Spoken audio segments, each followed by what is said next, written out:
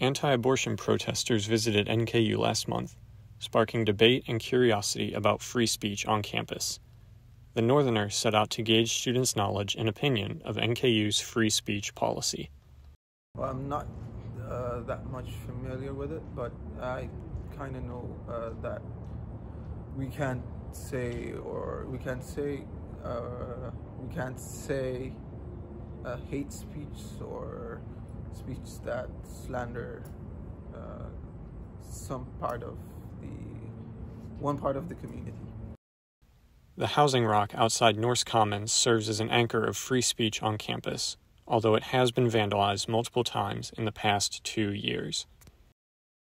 I am personally not very familiar with the policy. I would hope it would have something against like hate speech or terrifying images, but really I just know nothing about it or the process. I think that a college campus is like kind of like a freedom area, and like anyone can express their opinions, but I mean there is a point where, you know, maybe it's a little too much and you're kind of not scaring people, but, you know, kind of making them feel uncomfortable. And I think that maybe they should look into that a little more. I don't know how they could necessarily fix it, but just looking into it and just kind of seeing what the general population on campus thinks about certain things that happen on campus or certain opinions that are like heavily expressed on campus, like just kind of listening to the students a little more and, you know, like having somewhere that they can express their concerns at.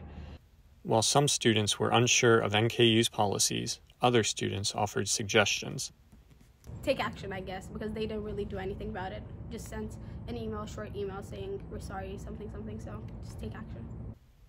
A policy statement from the university notes that NKU supports the right to peaceful expression, and any organization may hold a demonstration so long as it does not interfere with students' education or violate others. The full statement can be found on NKU's website.